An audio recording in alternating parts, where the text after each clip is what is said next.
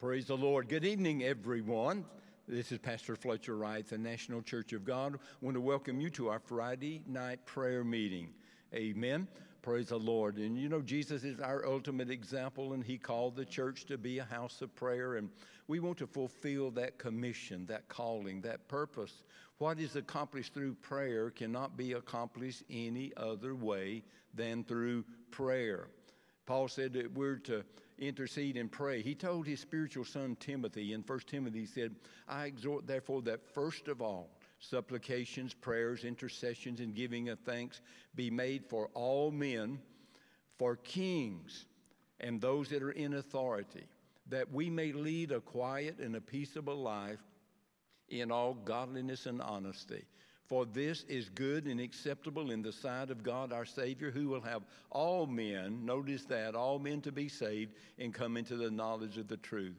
And because that is God's will for all men, what did he say? I exhort therefore that first of all, supplication, prayers, intercession, and giving of thanks be made for all men. So we see there that people being saved and coming into the knowledge of the kingdom and coming to the knowledge of the truth is the result, it's the fruit of prayer. Amen. We know the word and the spirit working together. The enemy wants to blind people to the truth of the gospel. But prayer brings liberty and freedom. It brings us to a place that we understand what the word of God is saying. Amen. So I believe that what is happening in the earth today is God is just calling his church back to their number one priority, to be that voice of prayer and intercession. Amen. To make a difference, that God's will for this nation would not be lost. God's will for our city and for our household would not be lost, but we would be able to see the will of God accomplished. Amen. Praise the Lord. So I want to welcome everyone tonight, those that are here, with those that are watching online. In just a moment, Miss Kathy's going to come up and share what's on her heart and pray about some prayer requests. And then we're going to continue sharing tonight. And before we conclude tonight, we will be observing the Holy Communion. If you need to get your elements together for that, then you go ahead and feel free to do so during this time of sharing. Amen. And so I'm going to ask Miss Kathy to just come on at this time. And in a few moments, I'll be back and we'll move forward tonight. And just open your understanding tonight for the power, the purpose of prayer, what we can accomplish, especially in a place of unity. I'm so pleased to see, and of course all of you know that we have a prayer call that is going on 5 times a week, Tuesday morning, Thursday morning at 9, and Saturday morning at 9, and then Tuesday and Thursday at 6 in the evening, plus our Friday night prayer gathering, praise God. In other words, we're wanting to be doers of the word and not hearers only, amen. Praise God. Well, God bless you, and here's Miss Kathy. Thank you. I'll be short. I need your prayer tonight and agreement that I know what to say, and I'll be short.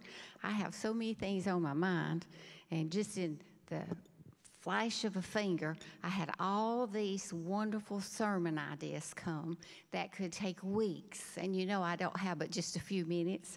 And even if I took Fletcher the whole service, I still couldn't share those thoughts. It's such a joy to be here with you and with all of the people online tonight. It's just such a joy to be one of God's children. It's so once you begin to comprehend the true love and the goodness of God that He has for you, then it changes your life forever. I know in 2001, for an entire year, I listened to teaching on the goodness of God. The goodness of God. I always knew God would heal, and I believed that He could heal me, but getting to the place that I was healed was another story.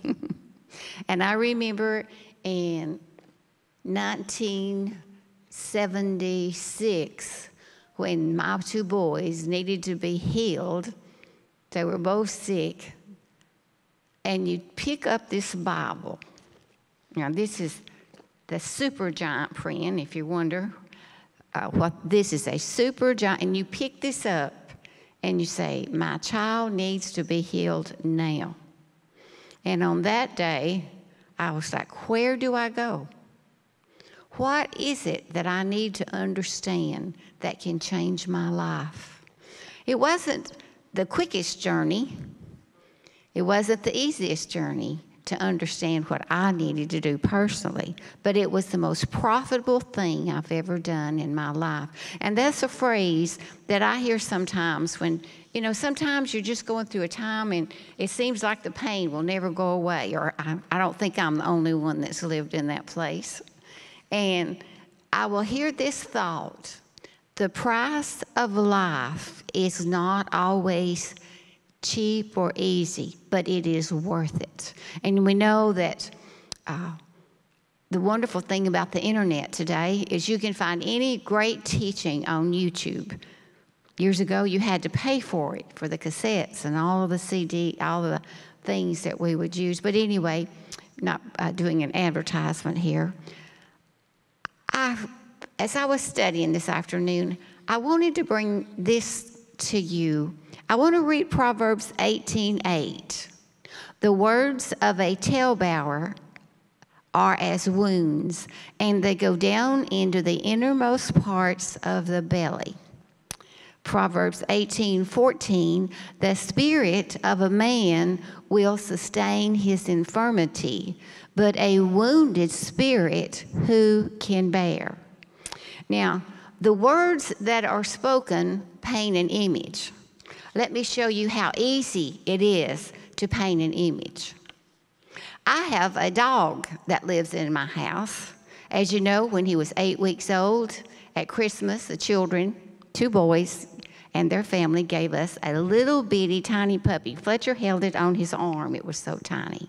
How do you put an 8-week-old puppy out in the freezing cold weather? You can't do it.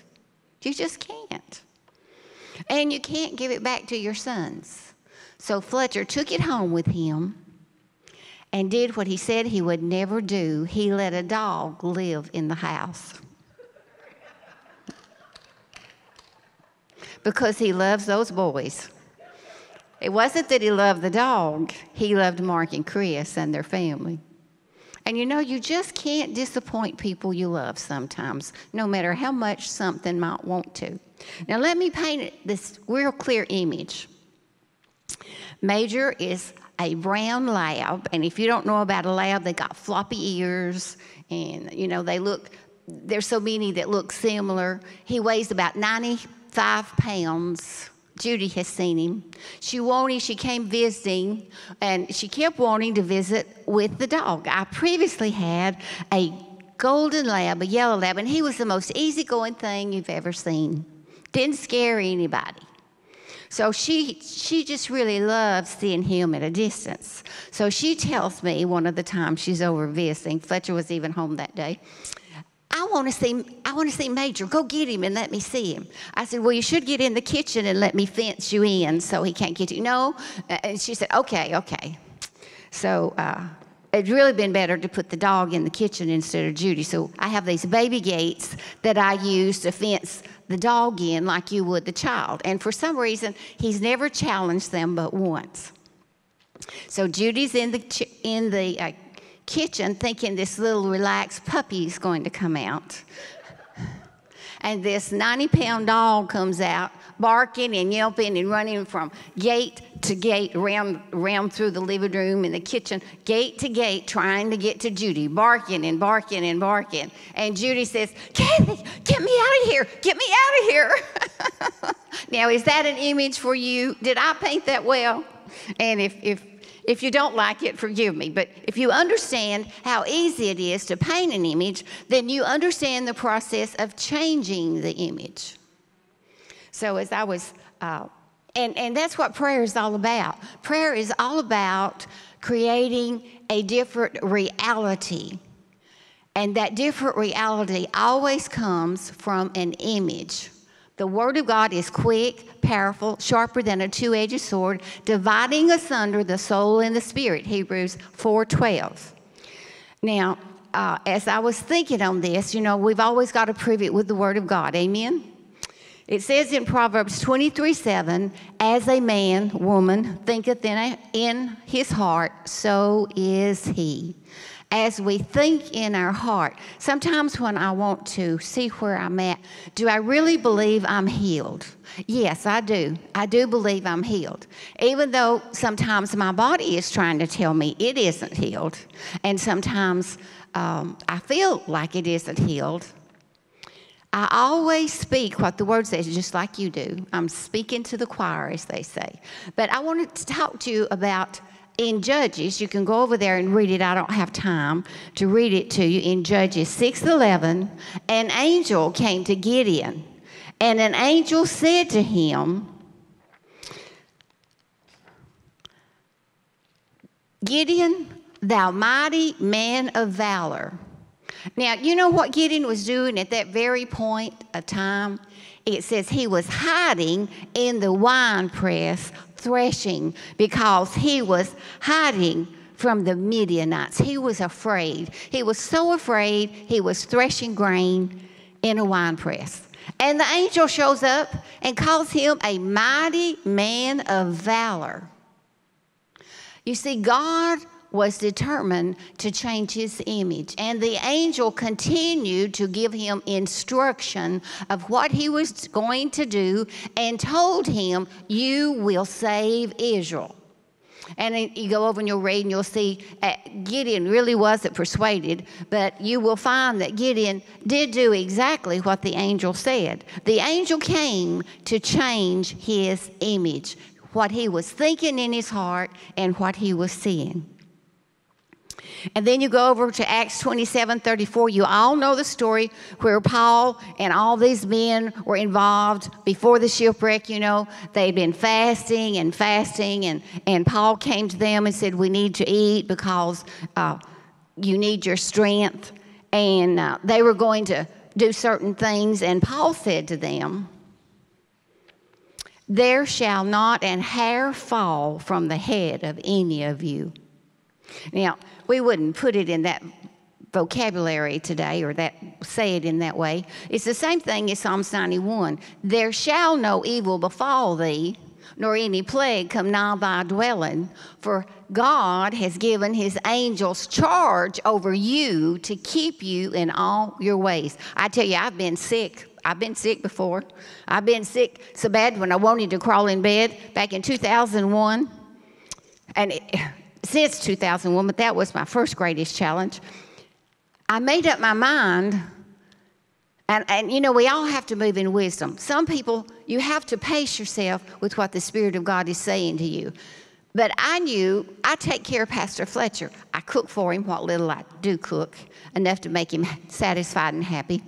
And you know, the other things that I have to do. And I knew that I wasn't going to have the opportunity to lie around in bed and let him wait on me and pamper me and you know, do all those kind of things. I knew I was going to have to take a stand of faith, that I was going to have to rise up, and I was going to have to speak that word and press through that season. Of course, I made him pray for me, and some of y'all prayed for me, but I got through that season. But you know, since then, there are times you just won't. This morning even, I just said, oh, just forget all the things that need to be done this morning. Let's just pull the cover up over my head and sleep to at least 12 noon.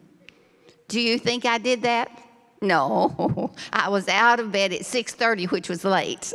These prayer calls that have totally changed my life. They're the most wonderful thing. But I'm out of bed now at 6 a.m., no 8 o'clock sleeping, no 7:30. But you know, it's worth it because it's life-giving to others and life-giving to me. And so what I really wanted to talk about tonight and pray about for you and for me is being free of the past.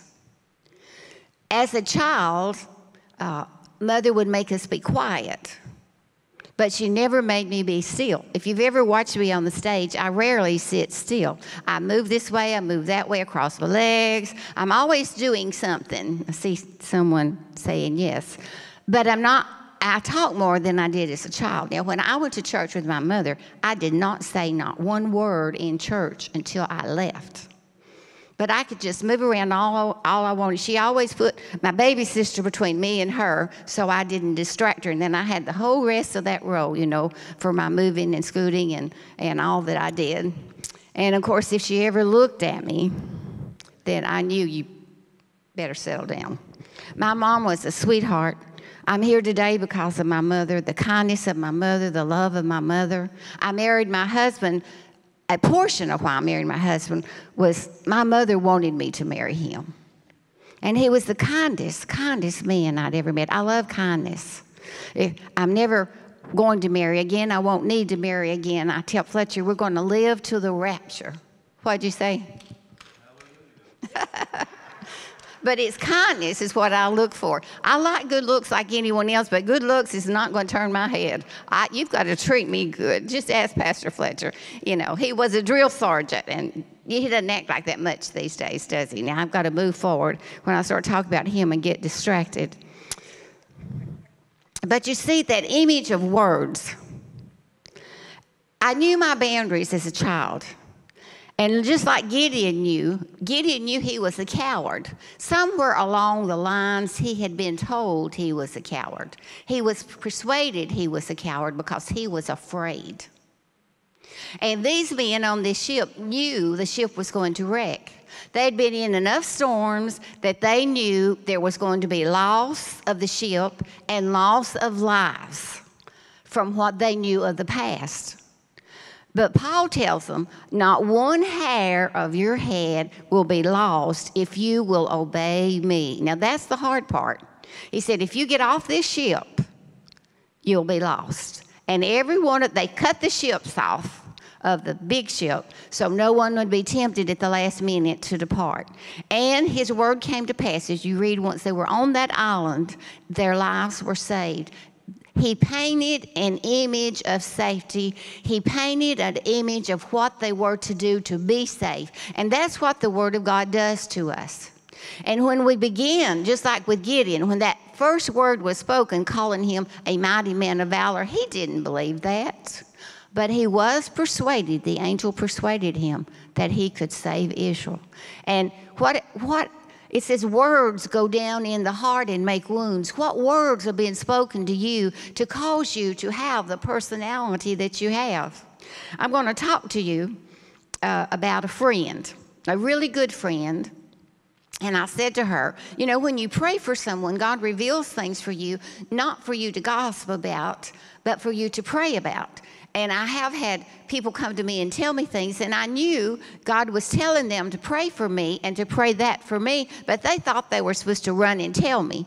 My thought was, hey, I already know all that. What are you telling me for, you know? And so that's sort of what I've learned with God. When you have these thoughts, pray and keep praying until the word and the image changes, and then you have changed a person's life forever. Now, the words go down in the heart and make wounds. And I told this friend of mine, and you don't know who she is, you have to change the image of your childhood before you can change your image of today. In your childhood, you were not the favorite child. And I have to admit today, I was the favorite child. Didn't believe it then, don't believe it now, but I know my mom loved me. I just, you know. But she was never able to persuade me before her death, even though she was so wonderful to me. She could never change that image I had as a child, that I wasn't her favorite. You know, some things, but you know how I could have changed that? And I can change that today? I can pick up a picture of my mother and I can say, Mom, I know you loved me. And I know I was your favorite child because we were all your favorite children. And you see, if you will do that, you will change your image. And by changing your image, is this helping someone? I have to know, is it helping you before I keep going? God wants you to change what you see. Now, when Stephen was going to heaven, if you remember in the book of Acts, the heavens opened and God took Stephen to heaven. They were throwing stones at him, but he never failed a stone. because God opened the heavens and took Stephen to heaven.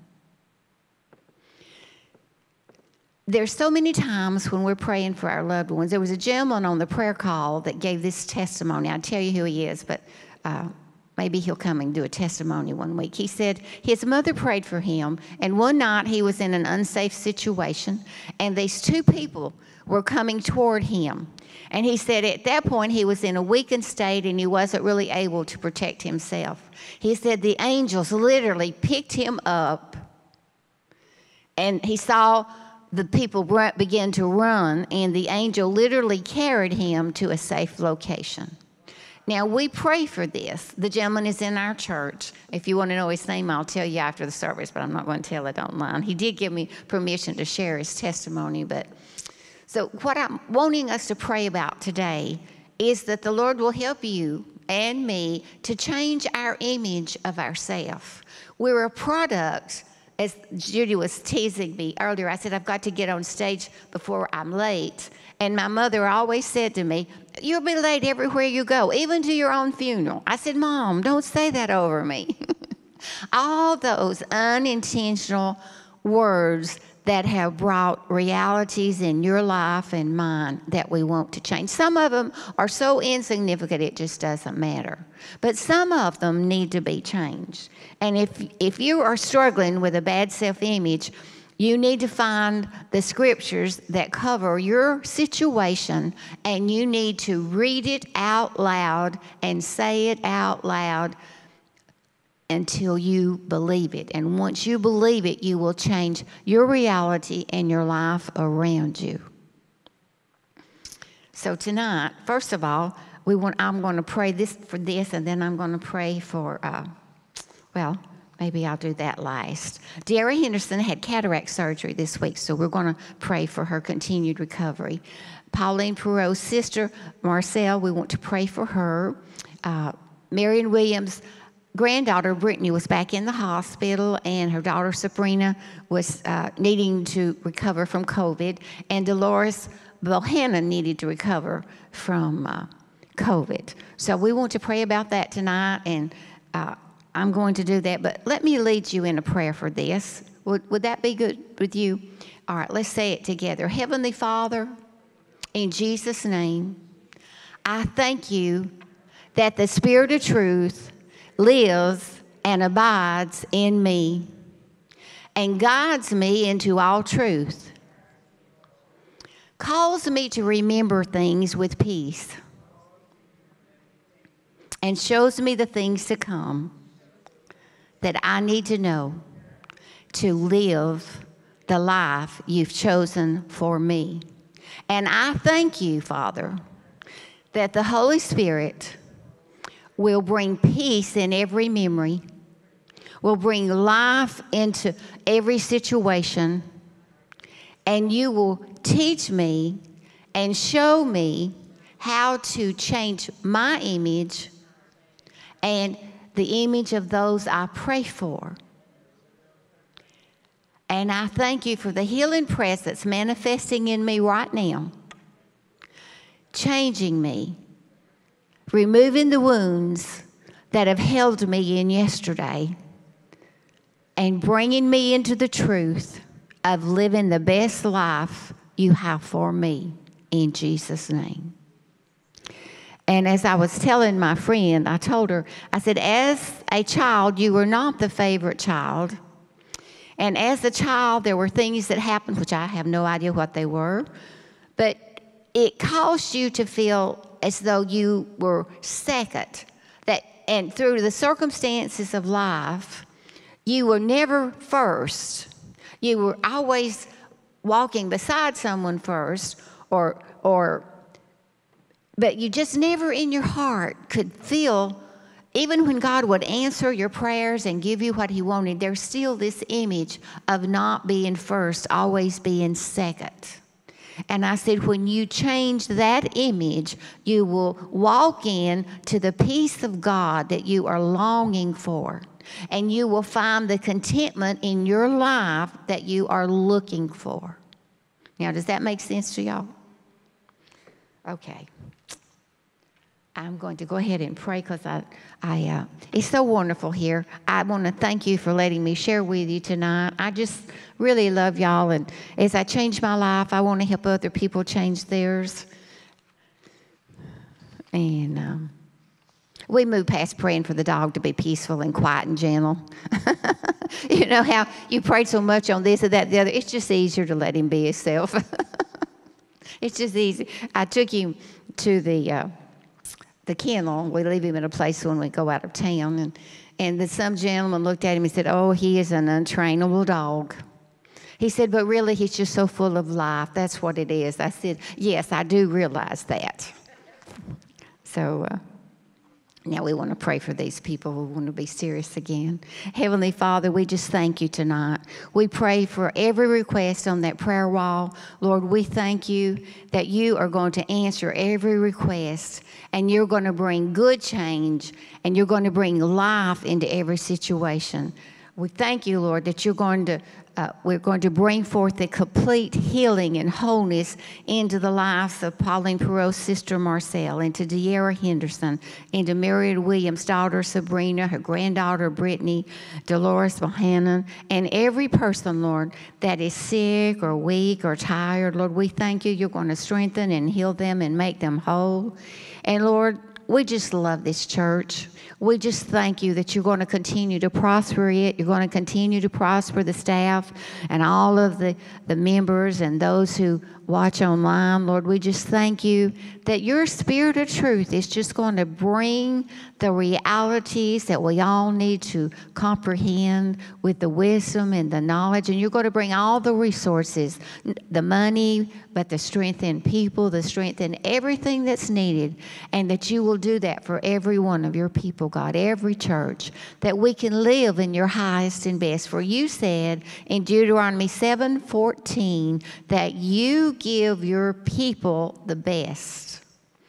And I thank you, Lord Jesus, that the Lord Jesus came to bring us life and life more abundantly. And we receive that, as Psalms 112 says, we live in riches, wealth, and might.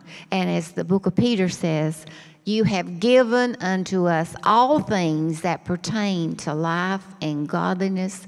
And Father, you said in the book of Luke that it is your good pleasure to give us your kingdom. So we thank you today that your great peace and wisdom and life and strength and will flow into us, Lord. Thank you that those who need jobs, you'll give them jobs. Those who need promotions, you'll give them promotion. And you said in Psalms 18 to David, you subdued his enemies under him. And Lord, we thank you. You said no weapon formed against us would prosper. And you prayed in John 17 that we would be delivered of all evil. We receive that tonight, that all evil will have to fall. And your plan, your will, and your purpose will come to pass in our lives. And I thank you, Lord God. I thank you in Jesus' name. Amen. Thank you so much. Praise the Lord. Thank you for helping me tonight.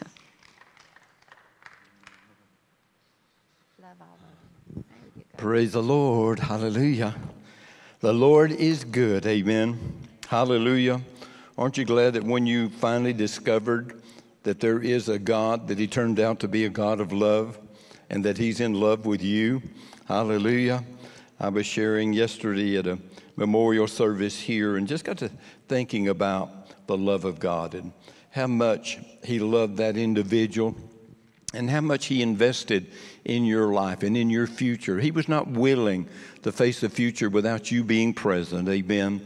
And therefore God so loved. He so loved that he redeemed us from the hand of the enemy. Amen. Father, we thank you. And Lord, for the next few moments, I want to just share from your word. And Lord, I pray this night that you would speak into our hearts and into our lives the reality of who you are, how we work together with you. You declared that we have entered into a working relationship with our Heavenly Father. Hallelujah. And as one great man of God said, without him we cannot, and without us he will not. Lord, I thank you for that working relationship. And we give you praise this night in Jesus' name. Amen. Praise the Lord. And I'm going to, if I have an opportunity, just kind of conclude a few remarks that I started last week. And I've been sharing, I guess, the last 2 or 3 weeks. And, of course, last week, most of you found out a little bit late that we were not having the Friday night prayer meeting. But I felt led of the Lord to go to Baltimore and be a part of the state camp meeting that was taking place. Hallelujah. And so, but anyway, before that, we were sharing on the 3 different areas of the ministry of the Lord Jesus Christ. Number 1, the fact that he is our example. Number 2, he is our substitute. And number 3 is where we're going to go tonight, if I have an opportunity to do that. And that is the fact that he is the apostle and the high priest over the new covenant. Amen. All of those are very unique, very different, and we need to recognize and understand the significance of why some of those relate to us personally concerning being a doer of the word, and some of those is just an expression of God's grace that he has brought us back into right relationship with him, that we can do the works that he's already expressed as being our example in the earth. Amen. Hallelujah. And so let me just touch on those 3 areas for just a moment. Many of you may have not been here or listening to those, and if that's the case, I would invite you to back up a couple of the Friday night prayer meetings and just listen to that a little bit more in detail. And so, number 1, Jesus is our example. That means this, that he came into this earthly realm, the last Adam, to walk in the earth and fulfill what should have been accomplished through the first Adam. God gave humanity authority. He said, I want you to guard, keep, protect, and preserve my will in this earth, protect the environment that I have established. Everything was good. Everything was perfect. Amen. And humanity had been given authority to literally maintain what God had given to them. Well, we know the story. An enemy came in, deception was literally expressed in the lives of humanity, and we find out that they actually disobeyed and rebelled against the will of God. That set in motion the promise of a Redeemer, and Jesus came into this earth, praise God, and ultimately we find out that he's referred to as the last Adam. He's referred to because he becomes our example. And he walked in this earth as a man anointed by the Holy Spirit. Matter of fact, he said in John 14, the works that I do shall you do also, and greater works than these shall you do, because I go to the Father.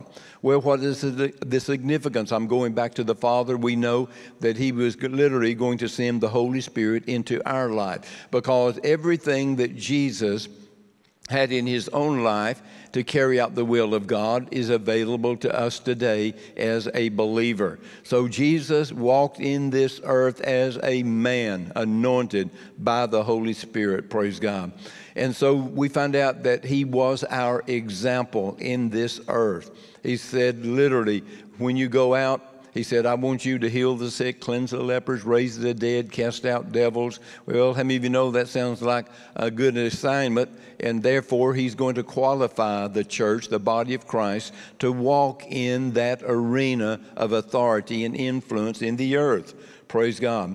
And so we talked quite a bit about Jesus being our example. Then we talked about the fact then there came a point in his life where he became our substitute.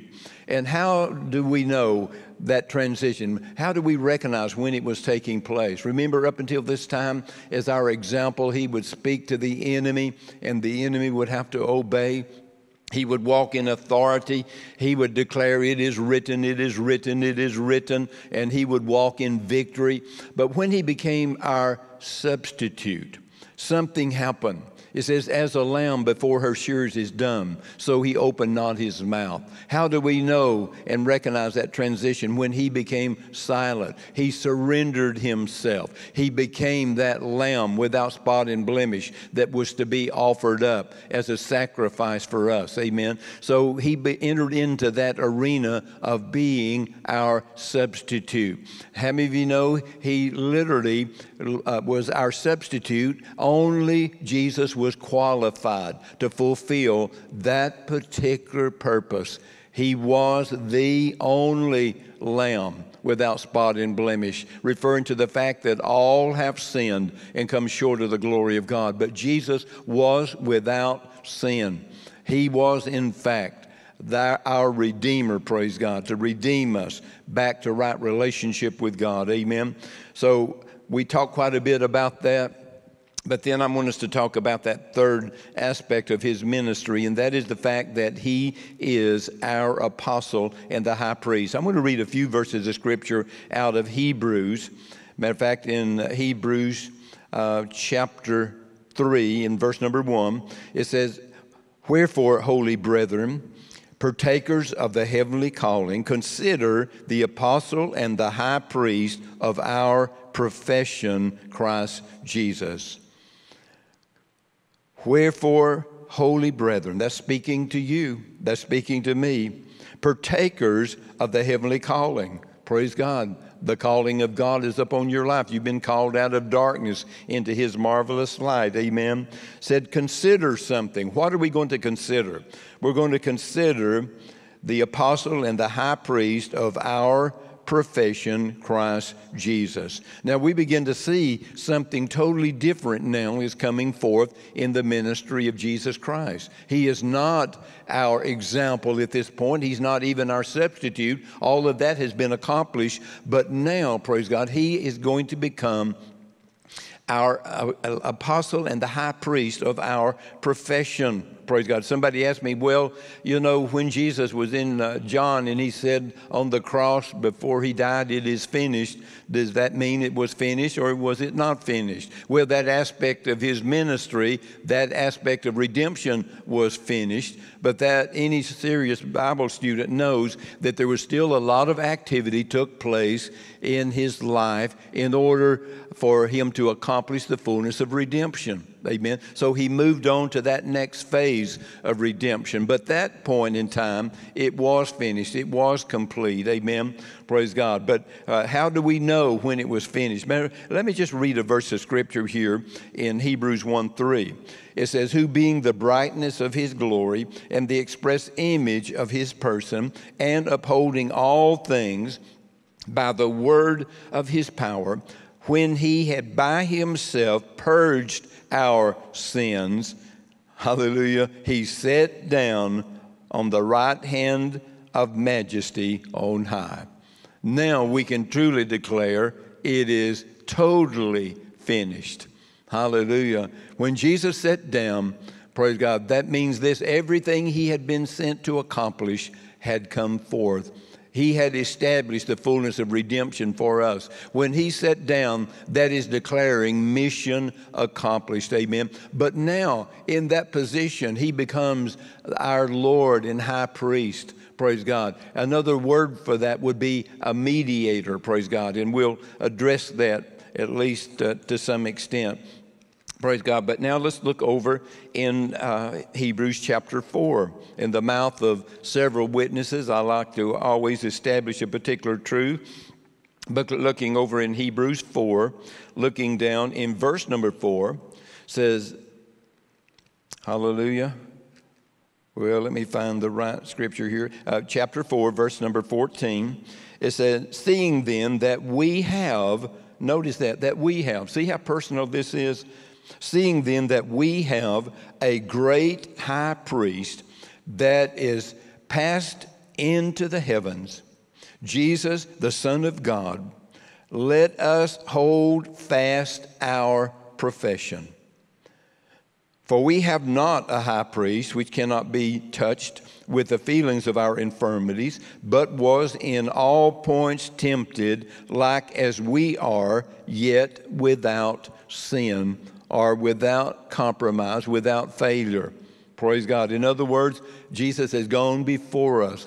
As our example, he walked in every challenge that we will ever face. He faced the enemy, and every temptation, test, and trial he entered into. How many know he stayed in that conflict until he gained the victory? Hallelujah. That's the reason why he says that you are more than a conqueror, because he is the conqueror that has already conquered our enemy and our adversary. Amen. Praise God. So let me just read verse number 15 again. Let this just kind of soak in to your thinking. For we have not a high priest which cannot be touched with the feelings of our infirmities, but was in all points tempted like as we are, yet without sin. And because that is true, verse 16, let us therefore come boldly unto the throne of grace, that we may obtain mercy and find grace to help in time of need. Oh, glory, hallelujah. Thank you, Jesus. So everything that Jesus accomplished, praise God.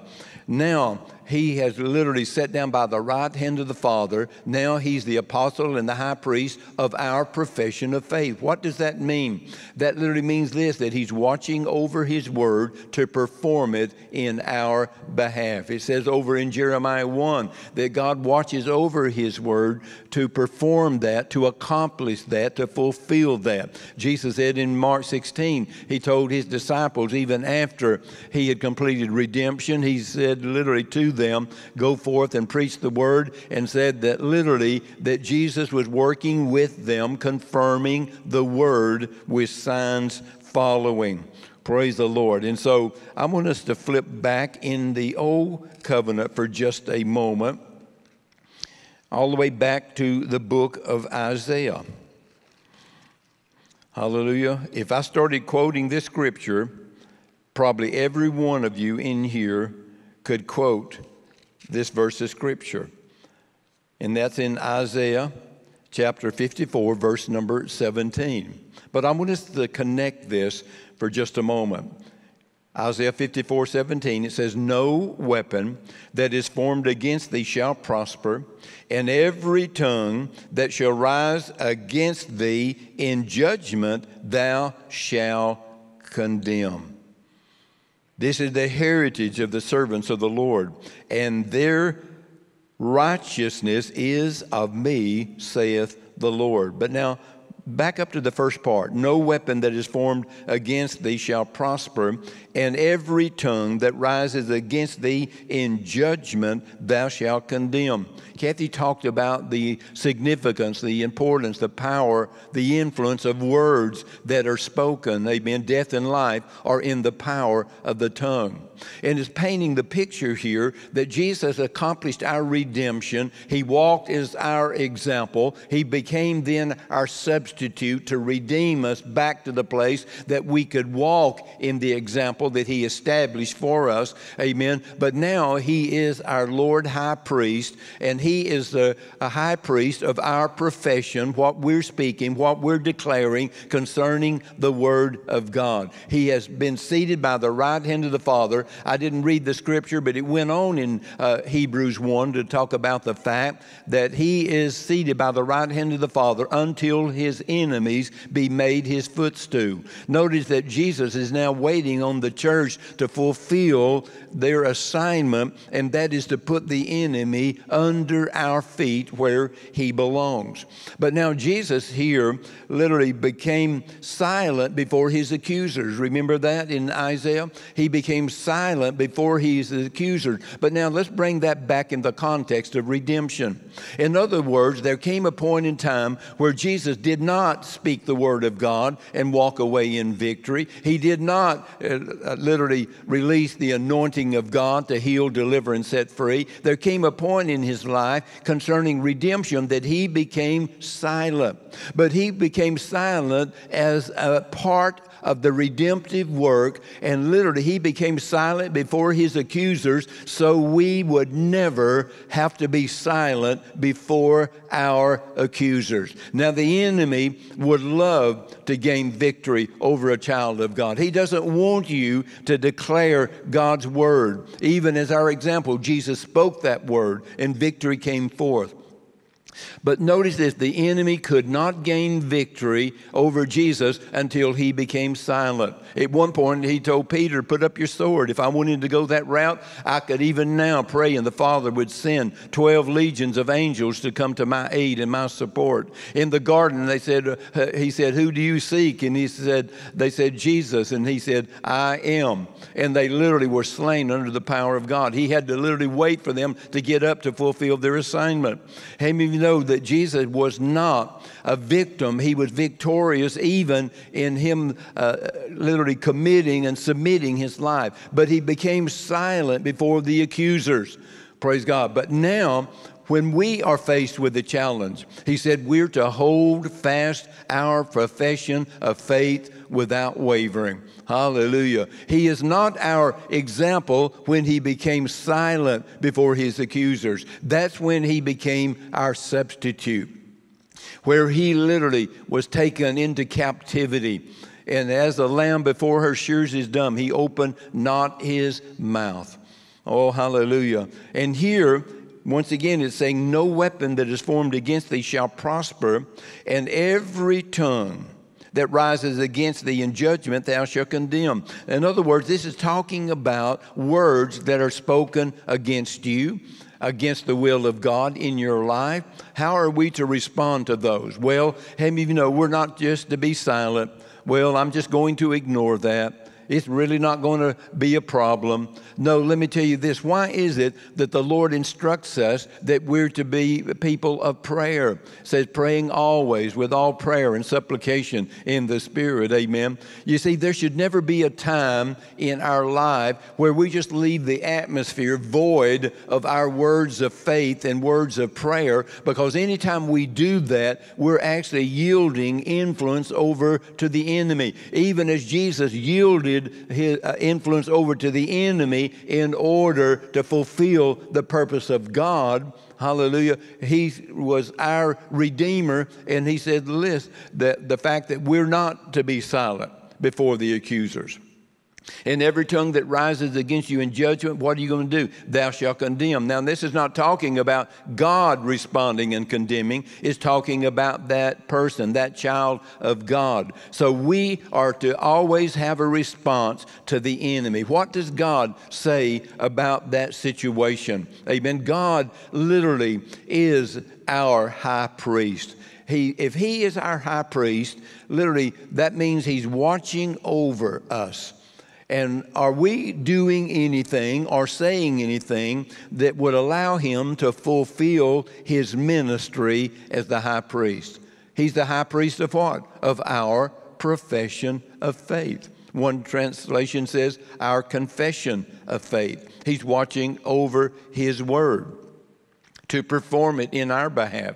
Hallelujah. But if we are not speaking his word, how many of you know we've not been given a spirit of fear, but of power and love and of a sound mind? And if the enemy can get us over into an arena of fear and speaking out words of fear, now, how many of you know we are at a disadvantage? Now, literally, we have hindered the ministry of the Lord Jesus Christ as our Lord and high priest of the profession of our faith. We have hindered him fulfilling his ministry. So every tongue that rises against us in judgment, we should condemn those words. Amen. There should be a response. Jesus responded to the enemy by declaring God's word. In other words, he was not going to allow the words of the enemy to be established in that situation.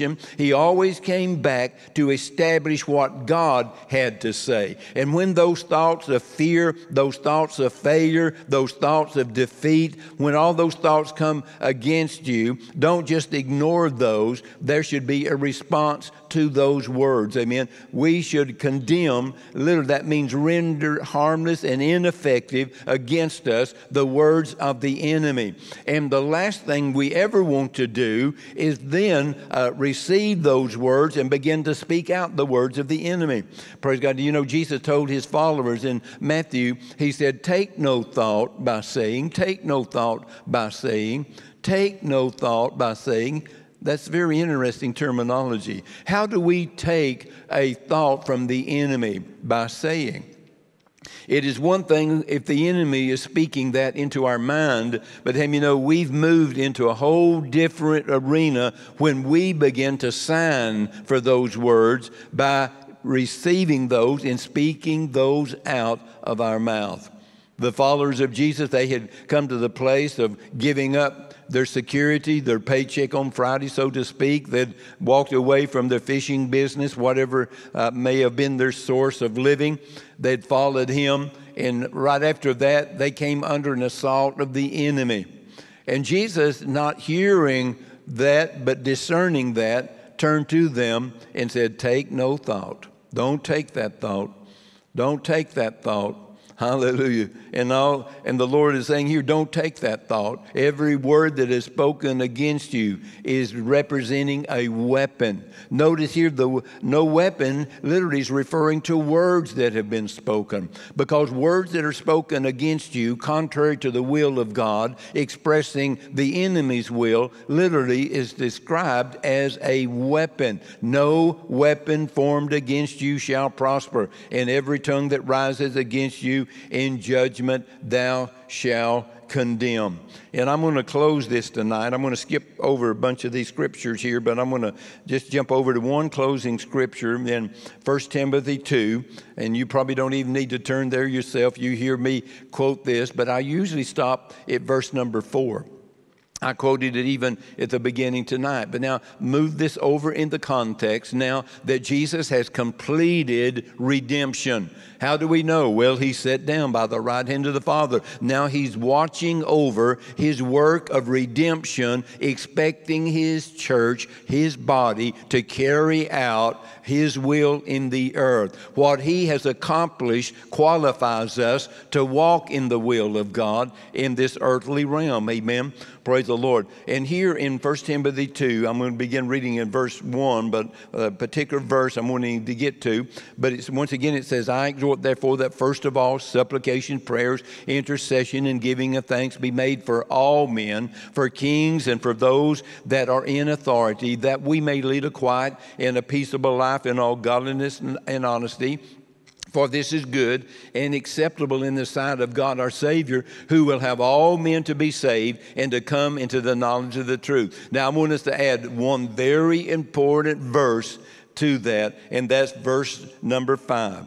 For there is one God and one mediator between God and men, the man Christ Jesus. Hallelujah. He is the apostle and the high priest of our profession. And let's bring that over in describing it here. He's the apostle and the high priest of our prayer life. What we're speaking, what we're praying, what we are declaring. Amen. Because you see, another word for being the apostle and the high priest is the fact that he is our mediator. He sat down by the right hand of the Father. Hallelujah. And this prayer that is being spoken of here, Jesus is the one seated by the right hand of the Father that is ever living to make intercession for us. And another definition of that word, ever liveth to make intercession for us, is the fact that he is our mediator by the right hand of the Father. Praise the Lord. And he's indicating here that even though redemption is complete, even though he's already established that, what good is that going to do if his church and each individual member doesn't begin to do something with the Word of God? He's watching over his Word. He's the apostle and the high priest of our profession of faith. Hallelujah. And let me tell you this, he rejoices when we walk in the power of his word and the power of the Holy Spirit. That's when he's rejoicing, praise God. And have you ever noticed that when someone is healed and delivered in the Bible, that all the people rejoiced and gave praise unto God? I heard somebody say, well, I'm sick, but I'm giving glory to God through my sickness. Well, let me tell you, I can see many times in the scriptures where people were sick, but they did not bring glory to God until they were healed and delivered and set free. That is the results of redemption. That's the price Jesus paid for. I heard somebody say, well, you know, Jesus has already purchased my healing, and I'm going to make sure he gets everything he paid for. Hallelujah. Well, I kind of like that idea, don't you? Jesus has paid for it. Let's make sure he gets what he has paid for in Jesus' name. Amen. Praise the Lord. I'm going to ask Kathy to come up. Hallelujah. And we're going to go ahead and observe the Holy Communion tonight.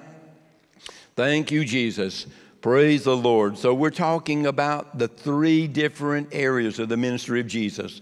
Our example, you can look at his ministry in the earthly realm and see all the works he accomplished and know that's what the church is called to accomplish. But then he moved out of that arena as our substitute.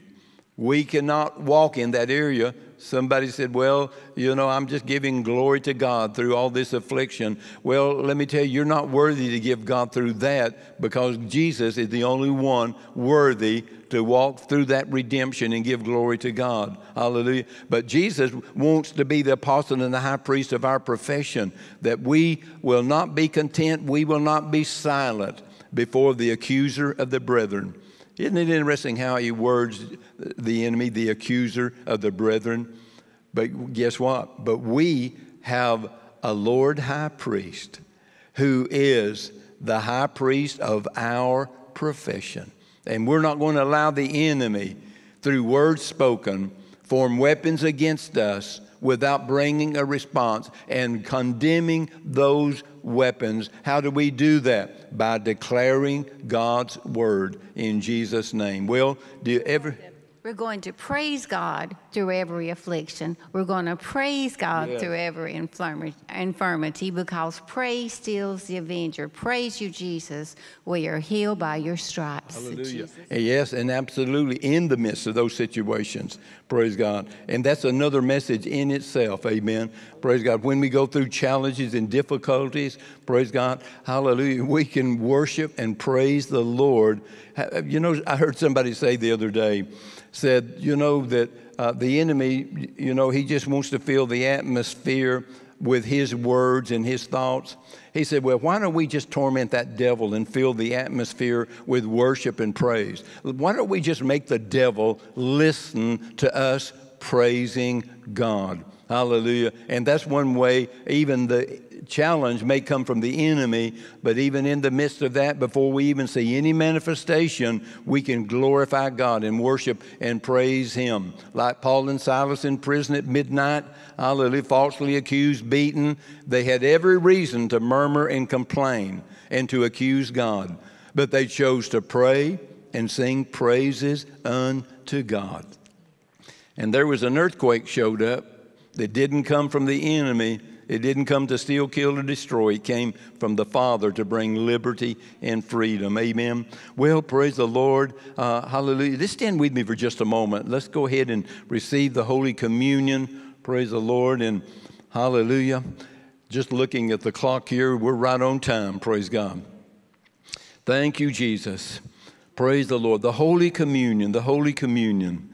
Praise God. It's our opportunity to reflect back, to bring everything back into right focus. Amen. What is that right focus? Well, that Jesus is our Redeemer, that he has redeemed us from the hand of the enemy. Hallelujah. But we can easily forget that. We can get caught up in the challenges of life and forget about what Jesus has accomplished for us. But he said, as often as you do it, he said, do it in remembrance of me. Many times at the house, when Kathy and I, we may just kind of feel a need to do so, we'll say, why don't we observe communion? I don't just pick up the bread and just immediately start doing that. Let's take a few moments Let's just reflect back on the goodness of God, what He has accomplished for us.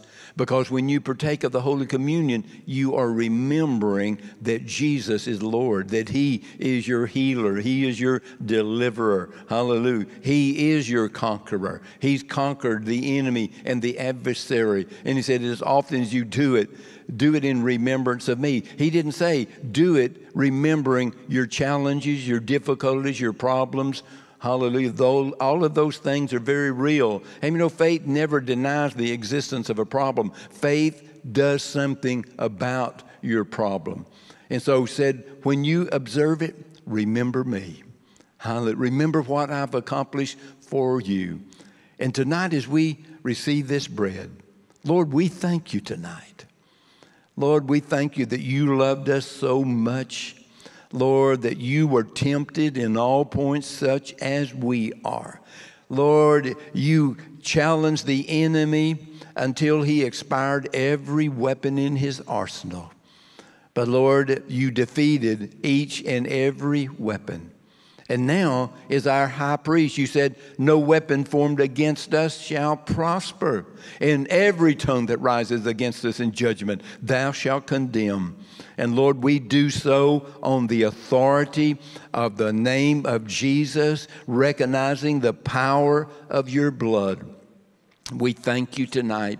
And as we receive this bread, Lord, we receive healing in our bodies, healing in our emotions. Oh, Lord, you not only had stripes where there was blood on the flowing on the surface of your skin, but bruises. Lord, that's bleeding, but it's inward bleeding. Lord, you have provided healing for the inner hurts and even healing, Lord, from those areas of sickness that would bring affliction. Lord, we declare by your stripes we are healed. And you may receive the bread.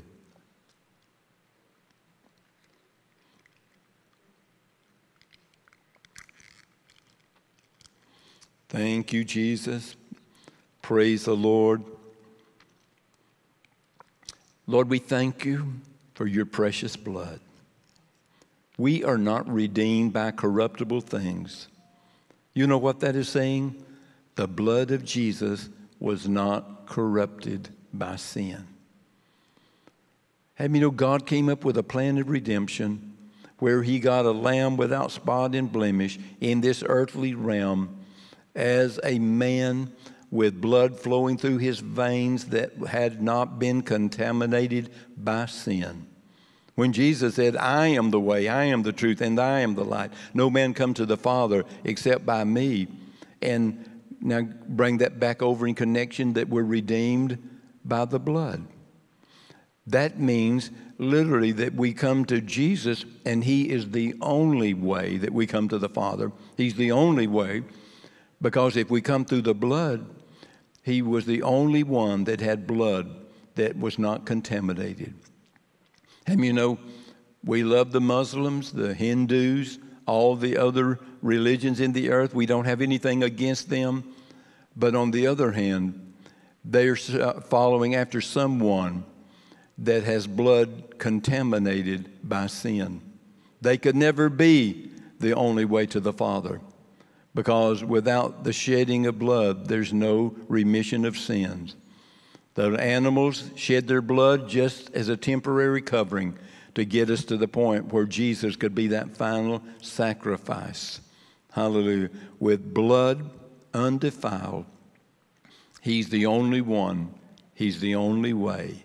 And Lord, we thank you tonight in Jesus' name. And you may receive the cup. Oh, thank you, Jesus. Praise the Lord. Praise the Lord. Well, God bless you. Thank you for being here tonight. Hallelujah. Thank you, Jesus. We'll get together next Friday night. And let me encourage you to come to church Sunday morning. If you're here in the area, come here. We'll be glad to have you. If you're a part of another church, go to church Sunday morning somewhere. And we thank you for being here tonight. God bless you. All those that are watching online, we appreciate you so much. And let me just declare this night that Jesus is Lord, regardless of what's going on in your life. He is Lord. In Jesus' name, amen. God bless you.